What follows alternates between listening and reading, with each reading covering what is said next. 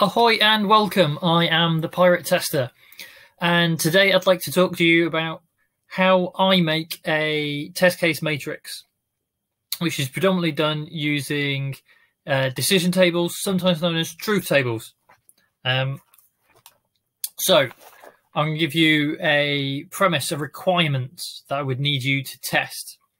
This is loosely based on something that I have done for real, and I'll go into more detail in a bit. So, to start with, we are going to want to delete some customers from our tables. So if you've seen some of my previous videos, then you know I'm very SQL and data experienced. So we've got some customer data and we need to delete it, but where specific conditions are true. So we need to delete them only where the customer has no account, where the customer has no ID with us, and where the customer was contacted more than 12 months ago. So only if all of those conditions are true would we delete them. So the first thing I would do from there is I would think about what are my options for all of these things. So they either have an account or they don't. Very much that's it. And a similar thing with ID. You either we do have your ID on the system or we don't have your ID on the system. If we did have it and it's no longer there, well, we don't have it anymore. And if it is there, it's there. And then for contacts, I've gone for some boundary value. So if this is something you're aware of, it's where you look at what your threshold is and then the smallest increments either side. So we'd say that a customer could be contacted less than 12 months ago, exactly 12 months ago to the day, and more than 12 months ago, which is what we're looking for. So the reason for the middle one is to make sure that we're not looking if someone was contacted equal to or more than 12 months ago, because you might then be getting people more than a day apart. So with two options, and three options, that as a collective group, that gives us 12 potential options. Or as I ominously write, or is there? So in theory, there are 12 different things we could do, which sounds nice and simple. But as you start adding extra requirements, it can get messier and messier and messier. So we might say we only want to test these three things. But then what happens if we wanted to add extra rules? So we weren't, we can't delete a customer if they have ever had a complaint with us. We can't delete a customer if we've ever given them advice on something. We can't delete them for this reason, this reason, this reason, or we must delete them if they've done something else instead. So if they've applied for a certain product, we just don't want that data anymore. Don't know why you would. It's not something we did, but I'm just trying to think of inverting it. So in theory, there's 12 potential options. So how do you work out what all your combinations are? So with that is where I make my decision matrix, and these act as what tests I want to do.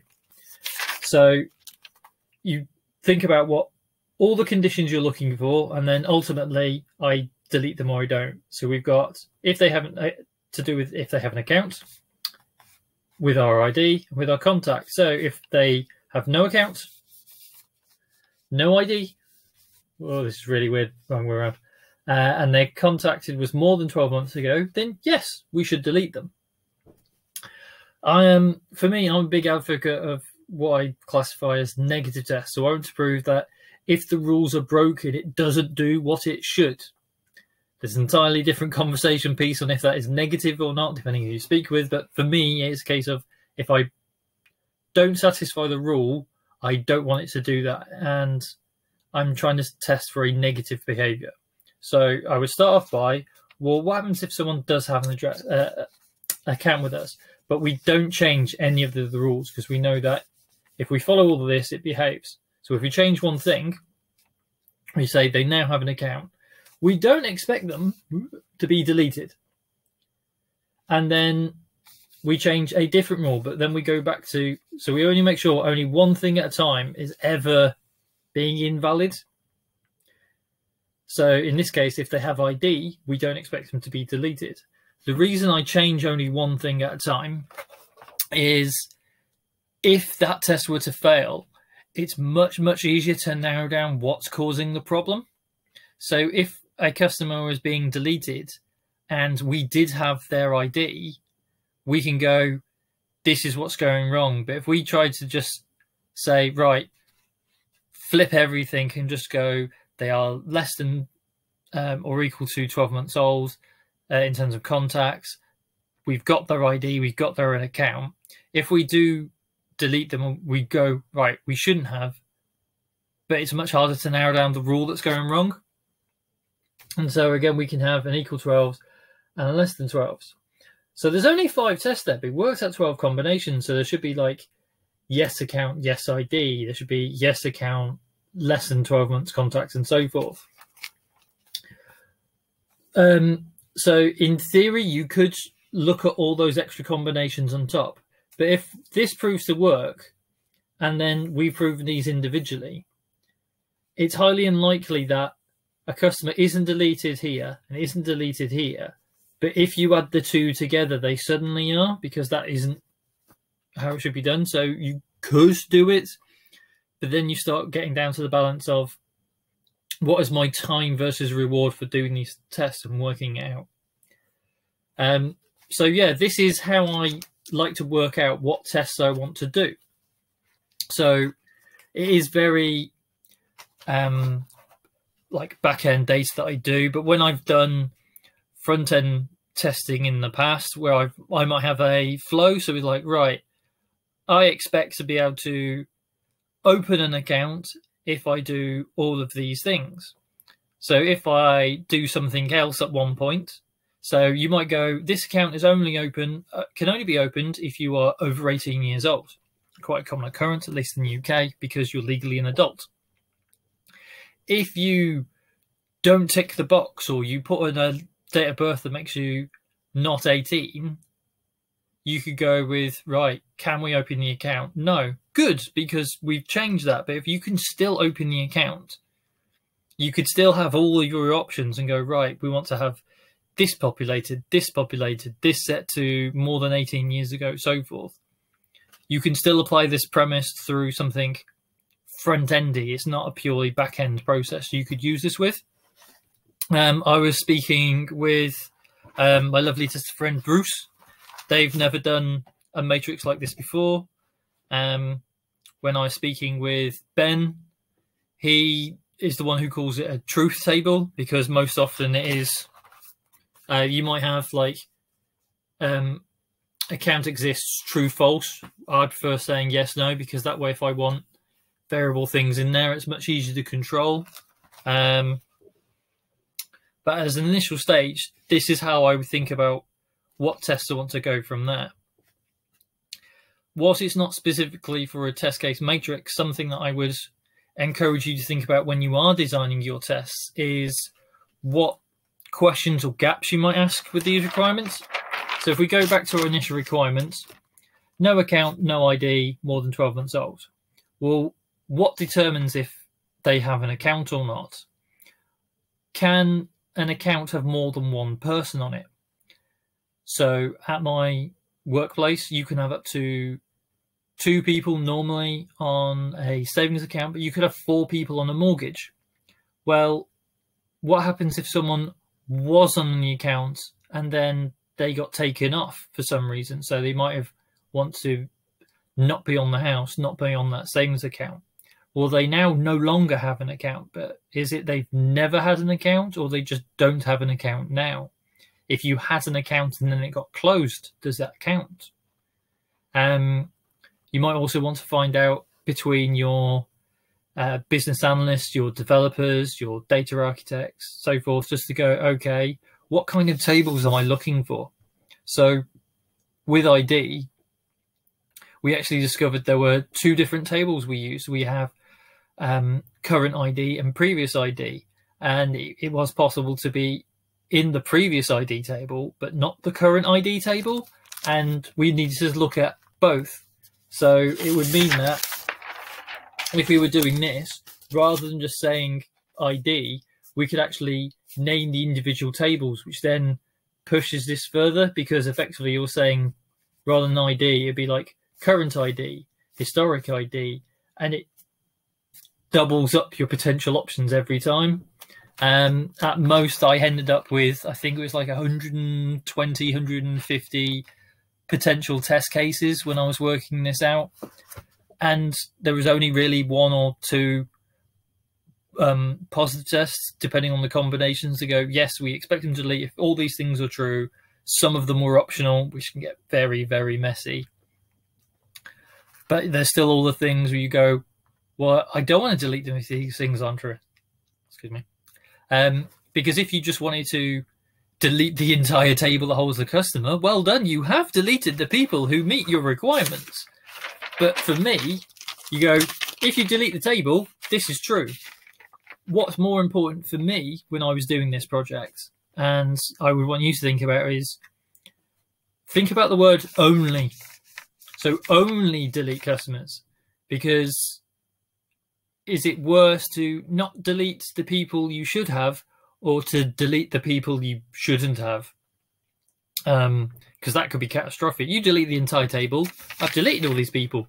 I might have just also deleted people I shouldn't have. And that's where the negative test for me is. I want to prove it hasn't done what it shouldn't more than has it done what it should.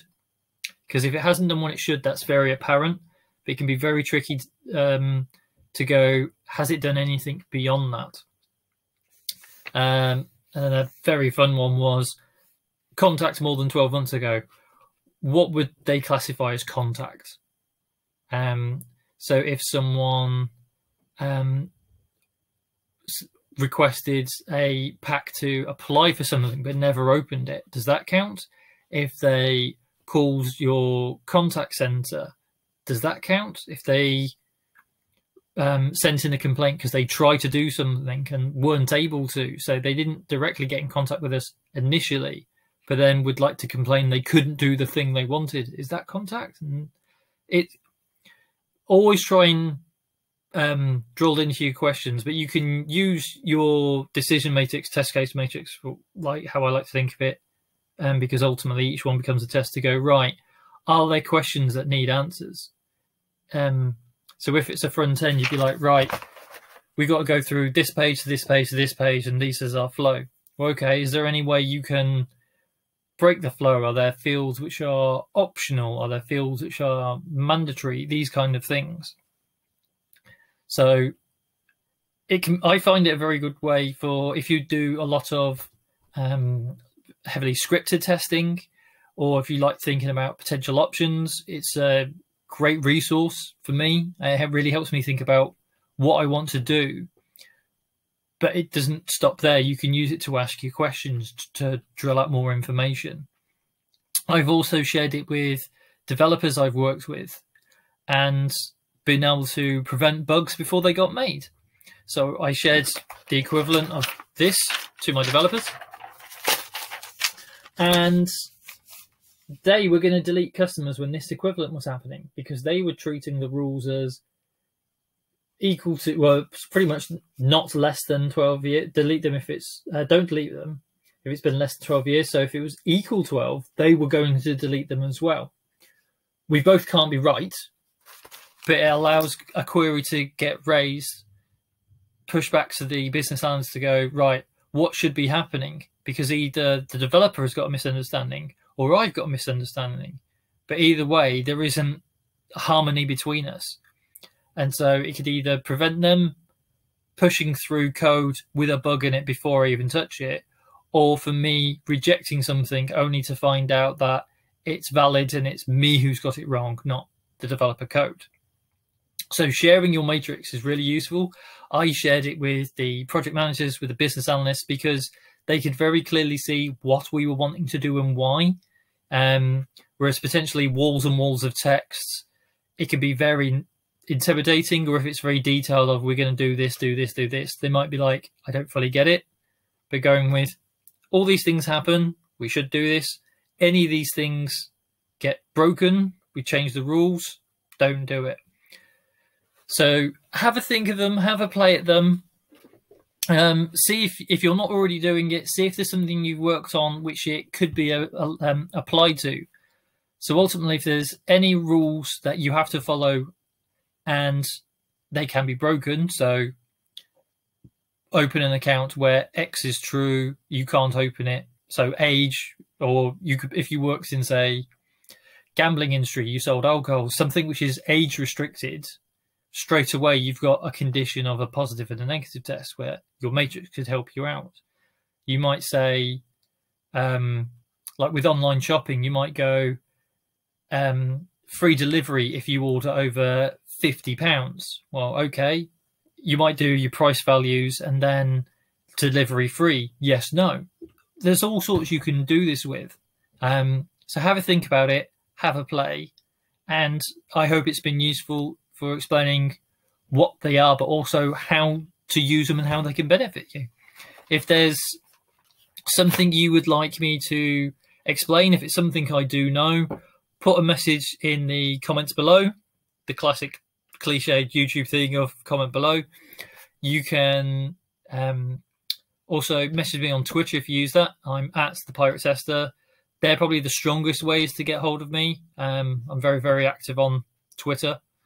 You can message me on LinkedIn, but generally I'm not one for accepting connection requests from people who I don't know, so you're probably not going to get the best response there. But yeah, message below if there's something you want me to elaborate on, explore at some point, or if you'd like me to go back over anything I've done in more detail, the next steps, so forth. So thanks for listening. I have been Lee the Pirate Tester, and speak to you soon.